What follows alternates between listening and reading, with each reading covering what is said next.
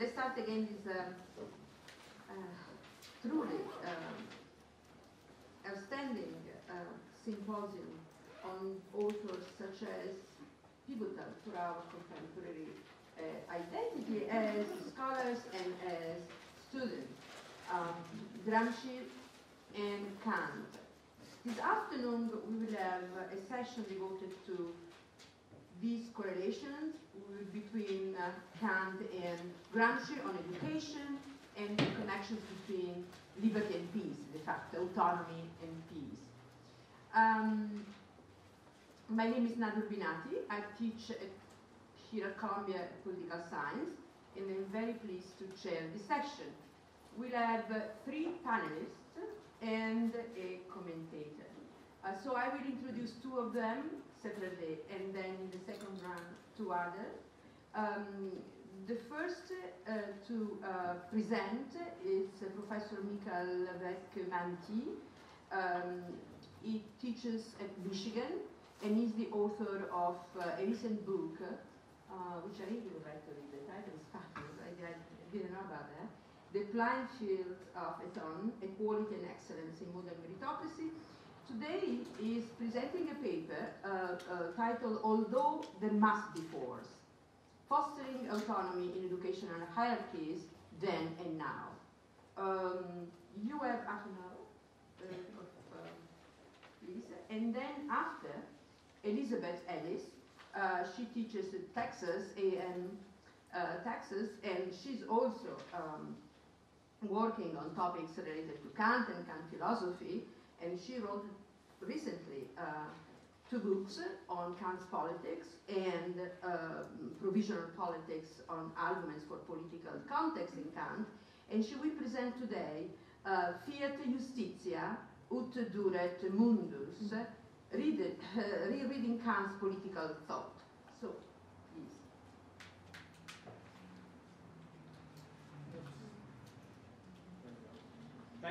Thank you, Nadia. Thank you, Gayatri, and everybody for inviting me here.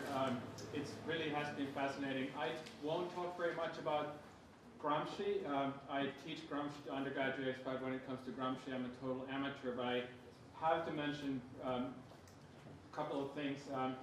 When I was in college in the 1980s, winter 1987, I was introduced to Gramsci and fell in love with his idea. And then I went back home to Finland for the summer 1987, and my other exposure to Gramsci came immediately that summer because the Soviet oil tanker named Antonio Gramsci shipwrecked in the Baltic and created the worst environmental disaster in the Baltic ever. And there's multiple levels of deep ironies that a Soviet oil tanker creates an environmental disaster, and it's called Antonio Gramsci. So, so it's been sort of an interesting love-hate, not love-hate relationship with Gramsci, but the appropriation of his ideas. I wanted to mention one thing. I liked in the conference publicity, there's the one picture of Kant that's good, but I thought that since I'm going to be talking to some extent about children, I wanted to have a picture of the Immanuel Kant finger puppet purchased from the Unemployed Philosophers Guild. So my talk is very much in the spirit of do not excuse, do not accuse, but use. So let me talk a little bit about a bunch of different things. So back in the early 1990s, Barbara Herman boldly decided to consider whether it would be worth thinking about Kant when thinking about sex and marriage from a feminist perspective. Given that Kant regarded marriage as a contract to the exclusive use of your spouse's genitals and shared the easy misogyny of most of his fellow enlighteners, this was a bold move indeed. In the surprising event, we might say, Herman ended up arguing that Kant's account was quite compatible with Andrea Dworkin's re-envisioning of gendered relationships from a radical feminist perspective. What I'm about to propose, using Kant as a theoretical resource for egalitarian and gender egalitarian conception of educational hierarchies, is in the same seemingly foolish spirit, but significantly less radical. Sure, Kant's own account of child rearing and education endorses the school of hard knocks, hard bets make you strong, cuddling is a bad thing, and his focus is in many important ways on making men or boys with all the gender baggage you might imagine. But his educational theories are first very radical for his day, and I'll suggest even for our day. And in his unease about having to acknowledge girls' and women's agency, he gives us resources for thinking about what it might mean to be attentive to gender denials of autonomy. Negotiating the tension between force and freedom is, as Arthur Ripstein has recently put it, the key theme of Kant's political thought. It is also, as Kant himself put it, the key theme in any educational arrangement. One of the greatest problems of education is how to combine subjection to legitimate force with one's facility to exercise one's freedom. For there must be force. How do I cultivate freedom when there is constraint? I must accustom my pupil to put up with a constraint on his freedom and to direct him to use his freedom well. For Kant, education and politics are analogous. For example, he saw most people of his time as immature in civically significant ways, in need of something that would allow them to overcome their immaturity and become autonomous. While we need no longer share Kant's judgment about his contemporaries and so might reject the analogy between real and metaphorical immaturity, the tension Kant identified remains real both in politics generally and education in particular. Kant's ideas about how that tension can be solved, I argue, remain insightful sources for contemporary politics of education. I'll make three related points. First, I'll offer a slightly unusual reading of what autonomy means for Kant. The standard view understands autonomy as capacity of persons, usually to set their own ends, to self-authorize their actions. I won't deny this is an important aspect of autonomy, but I argue that Kant also thinks of autonomy as ascriptive. For someone to count as autonomous depends on whether someone else ascribes self-authorization to her. Second, Kant also thinks autonomy comes in degrees and kinds. A person can be autonomous in some practice and not in another, and it is possible for someone to be more or less autonomous in some one practice. These two ways of reconceiving Kantian autonomy help us conceptualize a space for political contestation. Someone might deny you autonomy as law denied women civic autonomy for a long time, for example, but you might be able to challenge such denials by showing how your autonomy in some other domain is in conflict with the denial in another. It may be possible even when the ascriptive denials of autonomy are the prevailing views of the day, even when we might say in a Gramscian spirit they are hegemonic. I tease these ideas out of Kant's theory of education. I will be talking about actual practices of education both in Kant's time and in ours. And here then my third point today. Kant's anti-paternalistic negotiation between force and freedom can give us, even us 21st century educators, good tools for not only teaching better, but also tools for recognizing the unavoidability of force that we exercise whether we want it or not. A tiny bit of self-indulgent context. For some years, I've been trying to read Kant as a social theorist of sorts. Unlike some latter-day Kantians in the Anglophone analytic tradition, which is my tradition, I see him as far less as an ideal theorist than as a theorist attentive to the two seemingly incompatible registers of social action, reasons and ideas on the one hand, and empirical motives and interests on the other. I have also been trying to apply this kind of analytic Kantian social theory to real-world practices. Lately, my interest has been increasingly in education. This is partly because of my very concrete practical interest in teaching political theory better. It is also partly because I've gotten involved in projects aimed at improving our own academic climates, particularly in terms of gender, race, and sexual orientation. Continuing problems about, say, women in many academic disciplines, the leaky pipeline, where the proportion of women diminishes the higher we move in hierarchies, for example, remain real. They are also in some ways epistemically harder than even 20 years ago. Stylizing things a bit, back then the problem were powerful Neanderthals with explicitly sexist and racist and homophobic attitudes. The cultural consensus has changed significantly, and the majority of people seem sincerely committed to equality. Yet there are problems. So that's a context. Now, Kant on education and autonomy, or how do you get to Carnegie Hall? Practice, practice, practice, not go down the street. Quick précis on Kant's educational theory. Although Kant was influenced by every enlightener's favorite philosophers of education, Locke and Rousseau, he draws even more heavily from the ideas of radical German educational reformer Johann Bernhard Basedow.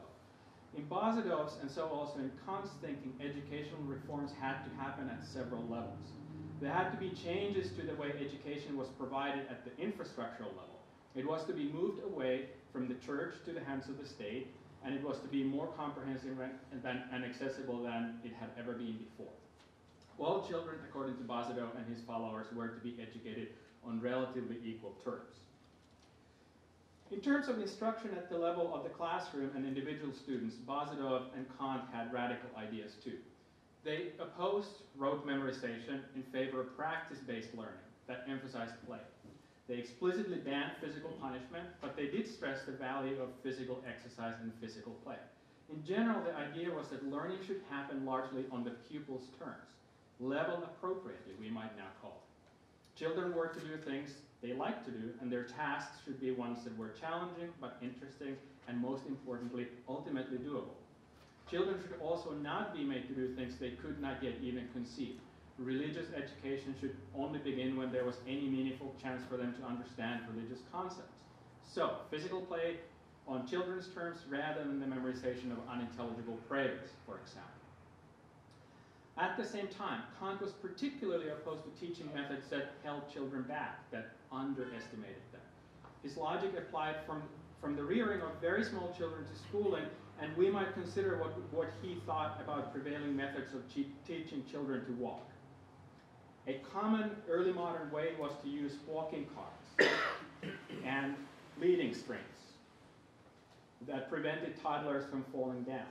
The theory was that the children would hurt themselves if they fell. Kant thought this was foolish. In general, it would be better to use fewer instruments right from the start and just let the children learn more things by themselves. That way, they would learn things more thoroughly. In other words, they should learn self-direction. So there's a way in which autonomy, understood as self-direction, begins physically. Our control of our own bodies is the first kind of agentic autonomous action we exercise. But the same logic goes for non-corporeal autonomy. The exercise of judgment, as opposed to unexercised knowledge, is a test of our cognitive self-direction, we might say. Or more simply, exercising judgment is a key part of what it means to be a person, as opposed to an automaton. And judgment, Kant tells us in the first critique, cannot be taught but only practiced. So far, I've only talked about autonomy as a capacity for self-direction, the familiar view. We might notice already, though, that Kant is thinking about children as autonomous in some way, and to some extent broadens our conception. Self-direction can mean different kinds of things. But now I want to turn to an even more radical conception of autonomy, ascriptive autonomy. One implication of what we've seen is that it matters how educators think about those who are to be educated. If you think that your student can't exercise self-direction, you likely won't assign her tasks that call for such practice. And by the way, think about our concept, the word exercise. It means two different kinds of things, certainly in English and in German, which I know. She might actually be able to do more than what you think she can. So educators' mistaken conception can foster a bad educational practice, and I would argue, though not today, that we still make those mistakes pretty much every day, even on our own university campuses. But this kind of mistake can be causally sticky more broadly than to any given student. It's because educators not only can affect practices, but meanings and understandings. So if someone in general is treated as an incapable of self-direction, then in some important way, it doesn't matter what she can actually do. She's not going to be able to exercise her self-direction. Well, that's what I'll claim. The concept of immaturity that we know so well from Kant's What is Enlightenment is also a real legal category, meaning minority. I suggest that we treat it both as a legal category and as a metaphor for lack of autonomy. So maturity, Mündigkeit, is then a metaphor for autonomy. Kant's facile misogyny is pretty familiar, but in his various discussions of anthropology, what he says about women is actually some source of cognitive dissonance for him. And he does what we generally do when we suffer from cognitive dissonance. He starts joking. First, Kant says that women are legally immature. However, given the nature of her sex, a woman is so good at mouthing off that she can represent her and her husband's interest, even legally. So much so, in fact, that she might be called overmature, Kant says. This is Kant's badly jocular play with the supposed but mistaken etymology of the term Mündigkeit, which has to do with the mouth. Women can't really defend their property rights legally, even though they may own property. He says, just as they can be drafted into military service. This peculiar combination of de facto capacity and de jure incapacity, Kant suggests, may nevertheless lead women to have quite a bit of domestic power. Their sharp tongue makes them good at ordering at least their husbands around, but their legal immaturity also at the same time makes their husbands the guardians of the women's honor. It's a tiresome old joke to claim that women hold the real power in a household, but the way Kant uses the joke gives us purchase on his views about different dimensions of maturity, autonomy. Part of what's going on here is simply a familiar attempt to naturalize women's legal subjection under their husband's guardianship. There's a tension in Kant's reasoning, partly because he tends to believe that women are naturally inferior to men, while he also rejects the straightforward normativity of the natural. That he holds such views in women is not surprising, nor is it surprising that the beliefs led him to semantic and intellectual confusions. The confusion is fruitful for our analysis. Consider Kant's lectures on anthropology, where we also encounter this promising confusion. Men regard women as immature, he says, in one set of lectures, but the reason for this lies in part in women's nature. Kant thinks women are naturally good at instrumental rationality, but require the support of manly understanding to set ends. The key here is that he doesn't think women's immaturity is completely natural. So here's Kant again. There is also a minority on the basis of sex. Certain insights and affairs are quite beyond women's sphere. Women are not allowed to use their own reason, but instead must subject themselves to someone else's reason for discussions. When something becomes public, they must trust someone else's reason. In children, immaturity is natural. We call such a trustee of a woman her guardian. The emphasis is mine, I have to say. The syntax of the end of the second sentence is strange. Since the passage is from a student's lecture notes, we might assume the point after the semicolon is a specification of the previous point, not a different point.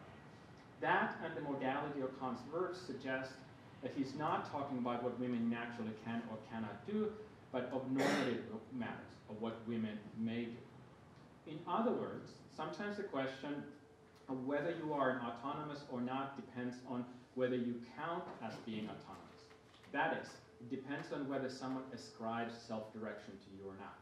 When that someone is powerful enough to make the ascription stick, as in the case where women are made immature by law, there are some domains in which some people may simply remain non-autonomous. Or to use a different language, they might remain subalterns. So, the idea of ascriptive autonomy is politically promising and politically fraught. Kant is aware of this. Right after the jocular discussion of women's autonomy into anthropology, Kant returns to themes that echo, though oddly, the essay What is Enlightenment from more than 15 years earlier. But to make oneself immature, however degrading it might be, is nevertheless very comfortable. So that sounds like what is enlightenment. Naturally, leaders do not fail to notice this docility of the masses, and they take advantage of it, as it is difficult for the masses to unite themselves, especially since they know that letting people use their own understanding without the guidance of others is very dangerous, even deadly. State leaders call themselves the fathers of the country because they understand, better than their subjects themselves, how to make the subjects happy. The people, however, are condemned to permanent immaturity with regard to their own good. If we took this at face value, it would seem inconsistent with the earlier essay, but it's quite clear from the discussion and the context that Kant is being totally sarcastic. He particularly dislikes rulers calling themselves the fathers of their nations. The sarcasm makes it clear that Kant sees this as an abuse of ascriptive autonomy.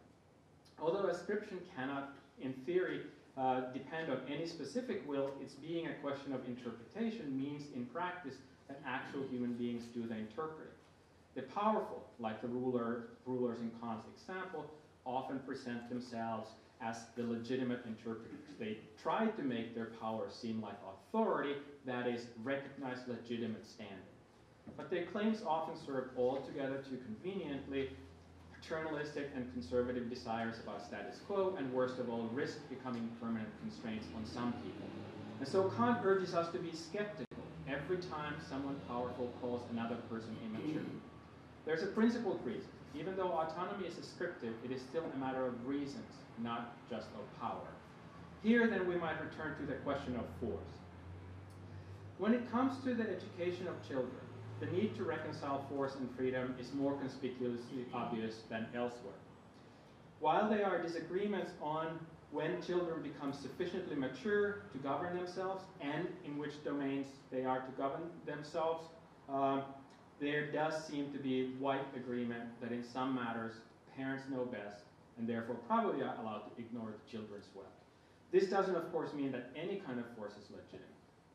But even when we think that those who are to be educated are at least formally adults, as they generally are at universities, people we teach, for example, the very premise of education involves force.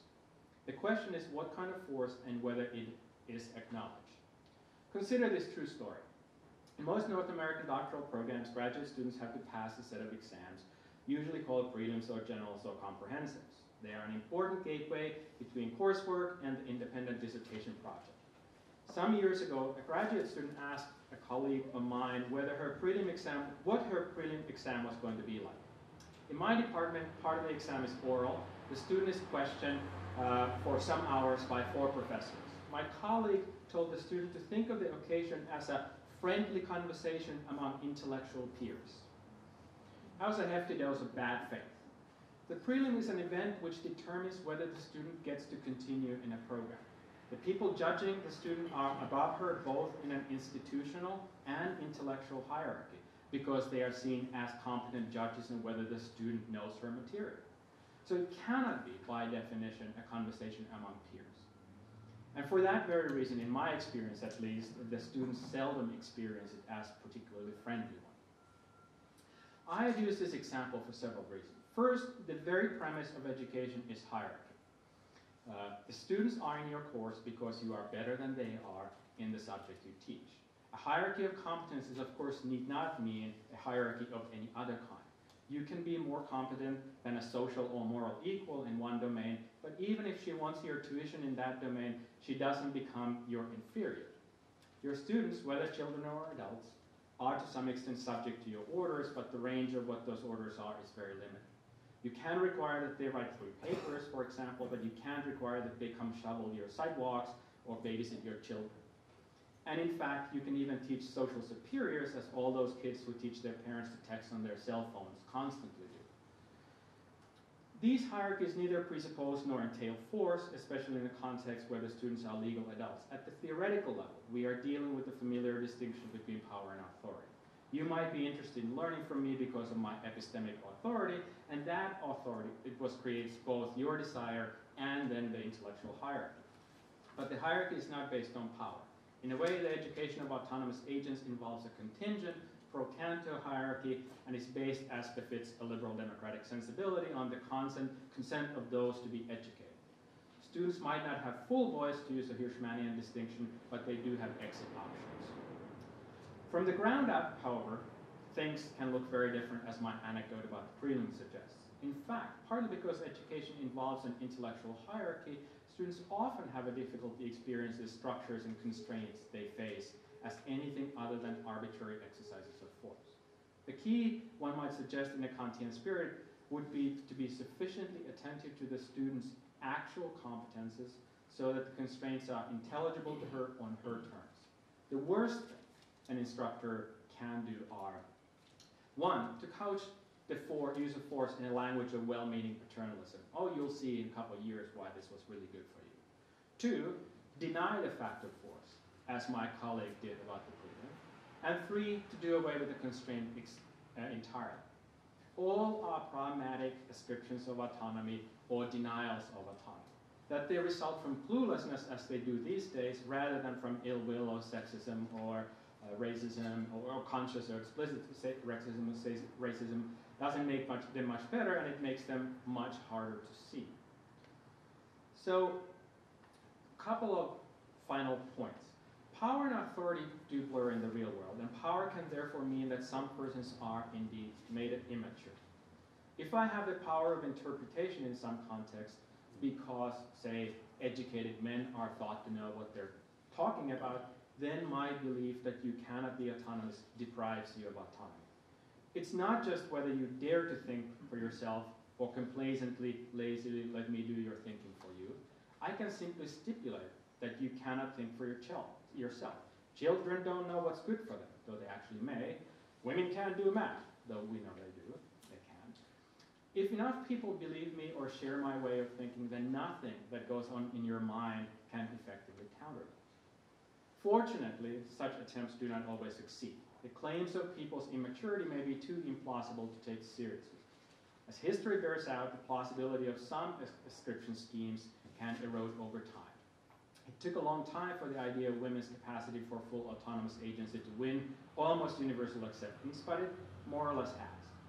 The same is true for many other groups that were ideologically infantilized. Just consider the racialist ideologies of Europeans that they entertained about non-white peoples.